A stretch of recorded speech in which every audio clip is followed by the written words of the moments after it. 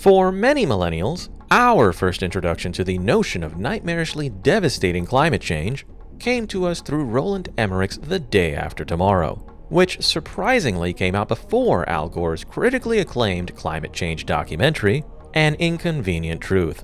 Now, I ain't gonna lie to y'all, this film is a guilty pleasure of mine. I mean, sure, there's a ton of issues with the scientific accuracy of this movie, and even the general flow or pacing of this often crazy story, but I just fucking love me a fun disaster flick.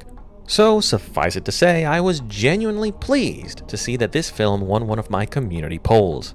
A poll stemming from a channel that primarily discusses fucking zombies. A surprise, to be sure, but a welcome one. Be that as it may, I'm going to be breaking down the global superstorm in The Day After Tomorrow, in order to ascertain what your odds of survival would be. But we're not just going to be covering the prelude to the storm or just the storm itself. We're also going to be talking about the disastrous aftermath of this cataclysmic global event. Because believe it or not, surviving the storm will not be the only challenge you face in such a fictional catastrophe. So with that said, sit back and relax, because this is going to be one hell of a chill video.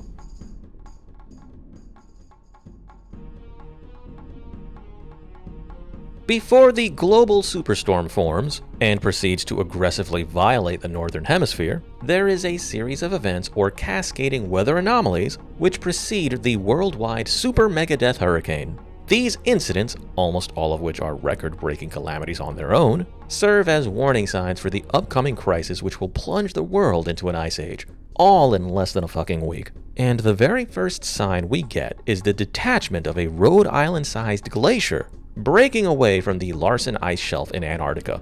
Now, Rhode Island may be the smallest state in America, but it's still over 1,000 square miles in size. This isn't the largest ice shelf breaking in history, but it is pretty concerning and a clear sign of shit going wrong. Not long after, we see it snowing in New Delhi, India, which is pretty rare. And then a bunch of scientists get warnings from deep sea or open ocean temperature monitoring buoys, which record the literal beginning stages of a North Atlantic sea current collapse, which, by the way, can certainly happen in real life, and which we seemingly are on track to experience in a few decades. And no, the collapse of said current will not lead to a superstorm like it does in the movie, but it would, however, be a serious problem for the northern hemisphere as it would cause dramatic cooling, severely disrupting ecosystems, weather systems, and our ability to grow fucking food. That being said, we then see a massive hailstorm occur in Tokyo, with killer chunks of ice that fall from the sky at terminal velocity, skull-fucking anyone in their way. We then briefly see, on the news, that a record-breaking hurricane hits some random island system, while also learning of planes falling from the sky due to turbulence, which is pretty wild, by the way. And then we eventually see the formation of multiple F5 tornadoes in Los Angeles. While we don't see what happens everywhere else, I think we can safely conclude that other areas around the globe also ended up experiencing batshit crazy weather events, like record rain, flooding, snowfall, and more tornadoes and hurricanes and so forth. All in all, I think it's fairly safe to conclude that the lead up to this storm is pretty dangerous in its own right.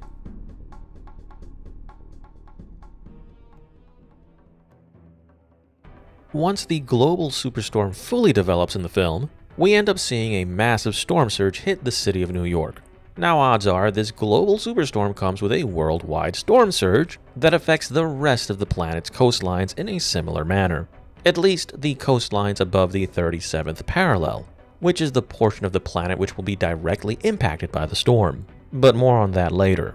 Once the storm fully forms, the climate would deteriorate to the point where we'd see blizzards on a continental scale, all with whiteout conditions. And these aren't your typical blizzards either. You see, the amount of snowfall that is generated as a result of this storm is insane. It's literally enough to bury a multi-story shopping mall under a thick blanket of snow.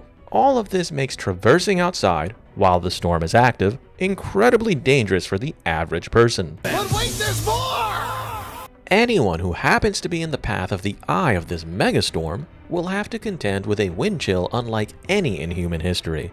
You see, when the eye is overhead, frigid air rushes to the surface. Air that is so cold it can freeze the fuel lines of a helicopter, knocking it out of the sky, while also then nearly instantly freezing people to death. Which, by the way, would not be a painless death. So, given all of this information, you could easily say goodbye to the energy grid and water infrastructure. Then there's the fact that everyone above the 37th parallel is determined to be impossible to evacuate in time. This region of the entire fucking planet is home to the majority of the human race. We're literally talking about 4 to 5 billion people who are at risk of dying as a direct result of the global superstorm.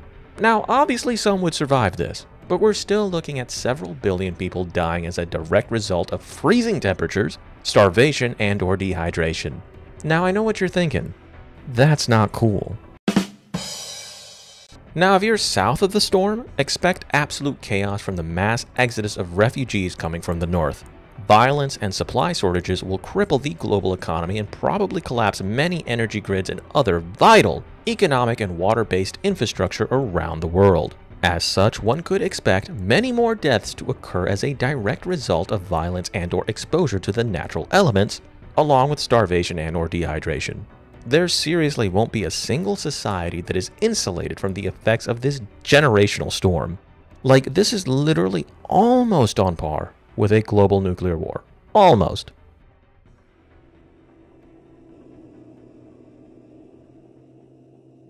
So the worst event in recorded human history is now officially over. And you may just be thinking to yourself, wow, I'm safe and out of the woods. But here's the thing. The fuck you ain't. With the collapse of the United States, Europe, Russia, and China, we would see the collapse of global food and energy production. We'd also see the collapse of global trade and technological advancement. The world would be thrown into a massive economic depression, where widespread famine would plague countless nations for several months to several years. Now, y'all might not know this, but hundreds of millions of people around the world are reliant on US food production alone, excluding Europe, Russia, and China. There would also certainly be civil unrest and localized societal collapses as millions of refugees seemingly overtake the populations of southern nations. I can see mass killings on an epic proportion being committed by struggling governments, warlords who rise to power in the absence of rule of law, and even civil wars erupting. Countries might even engage in open warfare over access to strategic resources. Then there's also the risk of disease outbreaks occurring due to the increased population density in certain regions, an issue which would be exacerbated by the worsening of sanitation conditions in said host countries. It would also be safe to assert that malnutrition would contribute to the spread of disease, as well as without the proper nutrients and diet, people's immune systems would be far weaker. Odds are, even if you survive the storm, you'd likely die to dehydration, starvation, disease, or some form of political violence in the aftermath of this apocalyptic event. Your life expectancy would also drop significantly, along with your standard of living, even if you happen to avoid death by the aforementioned causes, simply because the world would be largely thrown back into a pre-industrial era, at least for most regions around the globe. While the film ends on a somber but upbeat and hopeful tone, reality would actually be far dimmer.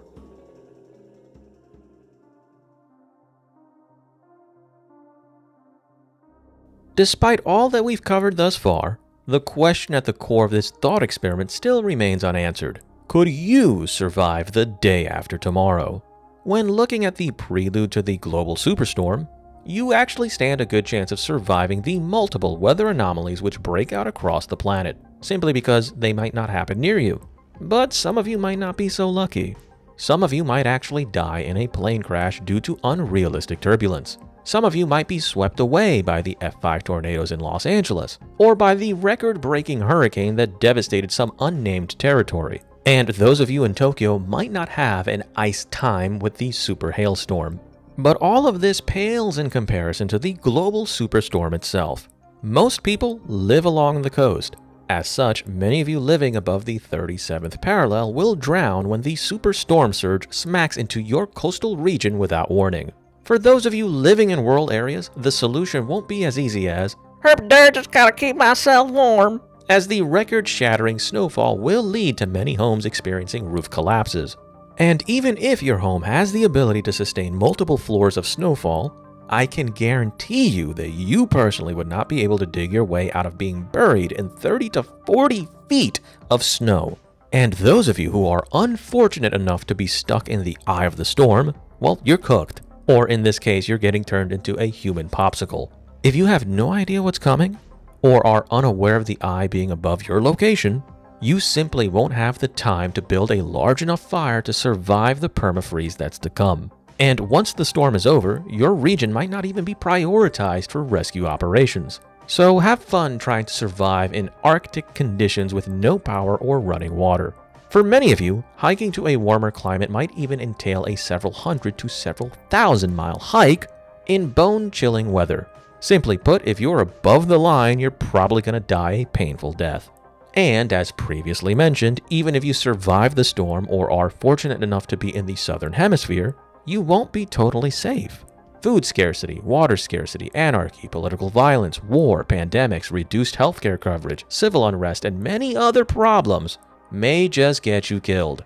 And even if you don't die, as a direct result of what will be going wrong all around the world, you may just end up self-terminating yourself, as many of you will be suffering from trauma and/or severe depression. There will undeniably be a mental health crisis in the aftermath of what is, essentially, the end of modern human civilization. So yeah, the letter's pretty cut and dry. Most of y'all are dead in this scenario. Anyways, if you like this sort of content, please like, share, and subscribe to the channel. Click the bell as well if you'd like to be notified when I publish a new video. And always remember that you may opine anytime if you feel so inclined, down in the comments section. I'm Captain Gold, and I hope to see you in my next Gold Standard video.